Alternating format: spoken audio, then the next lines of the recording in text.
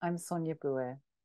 I'm a white middle-aged woman wearing pink translucent rimmed glasses, and my hair is covered. I'm extremely honoured to be invited to speak at this iJADE conference on the vital subject of belonging. All my life, I felt like an outsider, and sometimes I'm made to feel other. Statistically speaking, I'm a neurological minority, and I belong to a group which has been historically stigmatized. As I speak, you might notice my liking for inverted commas. Perhaps because we often perform inverted commas, it is grammar I have seen and therefore I can absorb. I use them in this context because autism stigma is prejudice by another name. In preparing my talk, I've come to an extremely useful realization. If, like me, you can't absorb most of the rules of grammar, it pays to write in short sentences. After a lifetime of misplaced punctuation, less is definitely more. My talk is therefore quite meta. In writing as myself, I challenge the neurological hegemony, the neuromajority, and reassert my belonging. Today I will talk about my practice as research.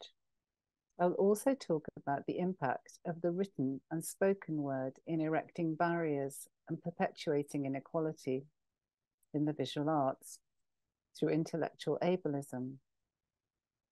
We rely on words to signify meaning, yet they can be inaccessible. Paradoxically, I must use words to express this thought, and very often it is assumed my brain can work in a linear and sequential fashion. This is the kind of cognitive bias I want to poke a stick at, on behalf of those of us who think in layers and associations. For neuromajority people, it may be difficult to comprehend that the strictures of linearity can be painful, and the inability to follow sequence is not willful inattention. I will therefore present a series of fragments, interrelated thoughts and experiences that demonstrate moments of insight brought about through practice research. A note about practice research. What kind of maker am I, and what do I mean by practice research? I'm curious and analytical by nature. Investigating ideas through the use of materials is intuitive and a method.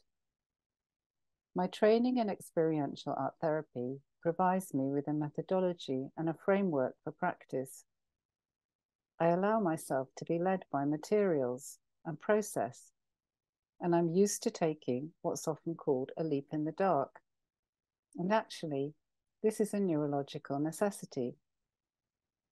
If you're a cup half full person, you might call such moments leaps of faith, and I've learned to have faith in my native navigational methodology.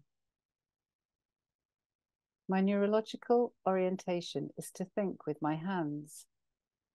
Abstract concepts are uninteresting and inaccessible. If I haven't seen or held something, I generally can't grasp it in my mind, and I'm not sure it's real. Not knowing is often an abrupt and visceral sensation. I think of this as a data void, and whether it's disabling or presents a creative opportunity is down to context and environment. I sometimes feel I'm on the edge of a cliff, and I have to ask myself, should I stand back? Should I leap? Will I fall?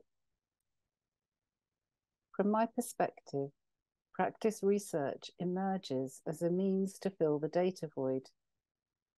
In the absence of meaningful data that I can hold, see, or process, I must create data of my own. And this is often in the form of art. In the act of making, I become knowledgeable. In the act of making, I become. Manifesting lived experience through this making is the mainstay of my research, with a focus on neuro-inclusivity and communication. artist, writer, maker. For me, everything's connected. As a concrete thinker, I rely on muscle memory. I rely on the physical traces of my thoughts and actions. I require physical engagement with the material world to organize my thoughts. I will give you an example. Thoughts scatter and misbehave. I loop constantly to the top of the page to keep track of what I've just written. I want to share a vivid memory of an early writing process involving scissors, sellotape, and highlighter pens. My university days consisted of hacking the demands of academic study for my unsuitable brain. Unsuitable. I would lay pages of typing across the floor and cut, shuffle, rearrange, and sellotape the words. These elongated word assemblages were neatly typed a second or third time to hand in to my unsuspecting tutors. Somehow, this object has remained in my possession, and I love the typewriter that first released me from the nightmare of handwriting. It's even featured in some of my projects and films. I remember the realization that type was so very much easier to read than my handwriting, and that the clack of the keys helped me focus. I passed as normal.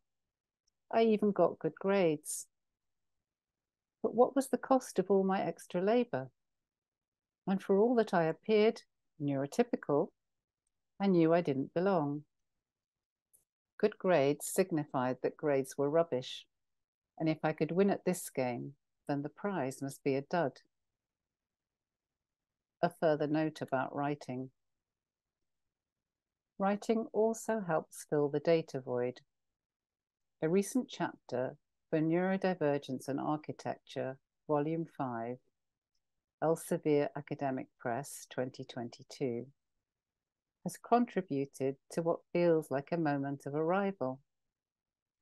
The chapter incorporates blog posts written for my Arts Council England Nuno project, which took place between 2018 and 2019. It's called Not All Surfaces Catch the Light at the Same Time. Out of sheer necessity, I made what feels like a breakthrough.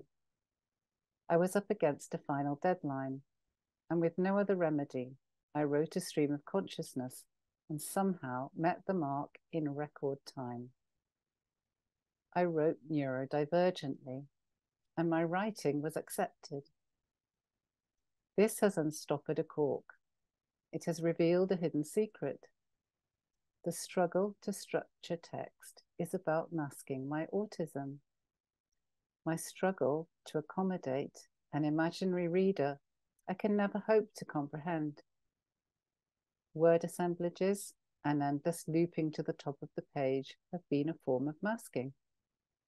I didn't know what I didn't know, and it took an act of faith that my readers, in this case my editors, would welcome me as myself. Surely all learners deserve such a welcome. I'll read you an excerpt from my chapter. Back then, I was another person. I mention this to explain any possible duplication of fact contained in Not All Surfaces Catch the Light and this brief introduction. It does all feel very distant. Also, don't we often repeat ourselves when telling our story? Besides, back then, there was no COVID-19. And nothing, not even our trust in factual information, has been the same since COVID-19. And furthermore, I need to arrange the facts in a different order, looking backwards. If facts are a bit like objects, which I feel they might be, this makes sense, as arranging ideas like objects is something of a theme and a necessity. I think this is because what we call working memory is in short supply. And when you are a person of short attention span, my mother's take on things, You need objects, I find. Portals of memory, objects can do so much of the heavy lifting where mapping and keeping track are concerned. It has also been said that my kind of people, or perhaps people like me, are concrete thinkers. I feel this is good information, which helps me keep away from abstract cognitions.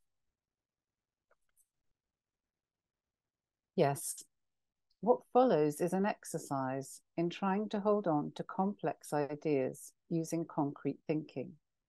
For me, this is writing neurodivergently.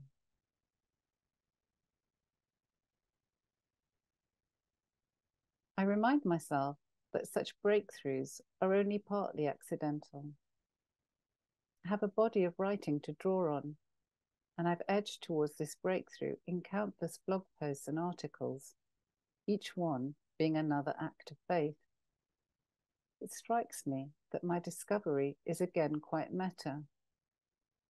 I could be open and unmask my autism in my writing, but the hidden enemy was form. It takes many a leap to unpick a lifetime of alien and unhelpful learning, it seems. A note about speaking and the assumption of speech. Today, I'm a speaker, but speech is not a given. I'd like to give some thought to speakers who speak differently, those who experience wordlessness, and non-speakers. Our diverse orientations and communication preferences are often ignored, and this is both ableist and seems quite illogical for the visual arts. Visual culture is overly wordy, I think, and we need to topple all assumptions about speech. Those of us who experience situational mutism, non-speakers, and those who speak differently need environments that are genuinely open and welcoming. The absence of welcome and the intimidation of a range of non-speakers requires urgent redress. My own journey with speech provides a powerful example of practice research in action. Cultural spaces have often appeared encoded and unreflective, and questioned practices about speaking are ubiquitous and also excluding. Who speaks? What is said, and to whom? Turns out to be more complex than I ever imagined. Before my autism diagnosis, I didn't know the cause of my bewildering inarticulacy outside of a tight circle of trust. Etched on my consciousness as a shameful secret and a personal failing, my situational mutism, as I now know it to be, is revealed as a byproduct of intellectual ableism, in which the assumption of speech is the overriding norm. In 2015, under pressure to speak about my practice, I stumbled on a solution. Alone in my studio, I taught myself to speak by manipulating sound, which I was working with in relation to a family history of internment in French concentration camps. I had developed a fascination with sound and was using it as a medium across forms. If I closed my eyes while I ran my fingers through it, I found I could talk quite fluently into my iPhone. I had discovered a neural pathway in the privacy of my studio. With the aid of an accessible and non-judgmental piece of digital technology. Most importantly, I was in control. I had found a place of safety and the means to take another leap in the dark. I'm going to show a very short video. This short video shows repeated tiled footage of the artist Sonia Boué's hand manipulating sand. As I speak, my hands are in the sand. And when I'm touching the sand, I can talk very fluently, which is something I can't do if I have to look at other people or be thinking, oh my God, I have to make sense and these words have to hook together. As I'm talking now, my eyes are closed. I'm squeezing the sand. It feels fluent. Through these means, I have seemingly joined those who can speak. Alongside the written word, the ability to speak about my practice has been game-changing for my career. But this is not to be taken as a story of individual triumph over adversity. The issues are structural, and I'm also still frequently overwhelmed and wordless when I'm unable to process events in real time. I have found a way to speak in certain contexts in a profession that assumes and demands speech as a given, but this only goes so far. My hack kicks the can down the road and defers subsequent layers of exclusion. A note about presence. Practice research has brought about a revolution within me. After a lifetime of hard labour, I no longer consider it my job to accommodate the neuromajority. In June 2022, I was selected to join a research trip to Documenta 15 with an extraordinary group of UK-based disabled artists and curators. This experience enabled me to further deconstruct the embedded neuronormative ableism within the rituals and practices of the art world. So pervasive and so deeply rooted is this bias that I caught myself playing along, politely and passively camouflaging my bewilderment and incomprehension. An overwhelming assumption of neurotypicality, the idea that we can all understand, process, and conform to the prevailing social norms, demanded a performance of presence while negating it. Cue psychological whiplash. A lifetime of social conditioning had me colluding with my own exclusion, but performing presence is not the same as being present. As at school, in so many cultural spaces, I've been there, but not there. I've fragmented, glazed, floated, and focused on nodding and smiling in the right places. An adaptive survivalist practice which avoids more overt exclusions and harms. This is a low bar for participation, and it is certainly not belonging. A note on neurodiversity. I want to close by reading extracts from a recent article for the British Art Network called Oddments and Fever Dreams, Notes from the Field, 2012 to 2022. COVID puts you off everything. The term neurodivergent is suddenly aversive, and I can't look at a tomato. This helps me recall how long it took to get used to the word in the first place. It gives me even more sympathy for those who get confused or simply prefer to say, quite wrongly in terms of grammar, that they are neurodiverse. The language about us is far too complicated. I tell myself that I don't have to love it. I also have a recurring doubt. From my perspective, it's other people who are different, making them divergent. Touché. I'm hyperlogical.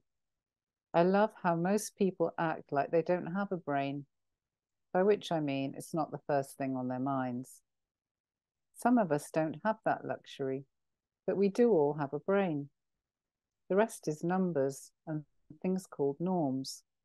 Diverging from a norm is, by definition, a minority pursuit, which is how I came to be neurodivergent. Unbeknownst to me, until quite late in life, fewer people think like me or approach the world as I do. due to their neurological difference. Who knew? People can be illogical, sometimes foolhardy, and often inconsistent. Now I understand that they are neurotypical and can't help it. By definition, these people are in the majority. Some people prefer to use the terms neuromajority and neurominority. I like this too.